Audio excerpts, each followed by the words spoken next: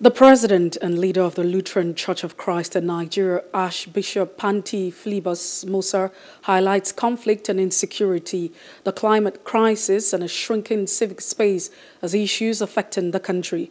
Filibus asks the federal government to intensify its effort in tackling insecurity in the country.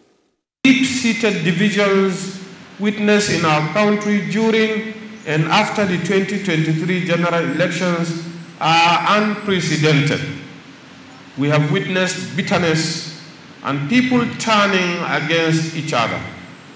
And the church is not immune to these ugly developments. Now, more than ever, it is crucial for us to stand united as one body and not let our ethnic, political, and cultural differences negatively affect us.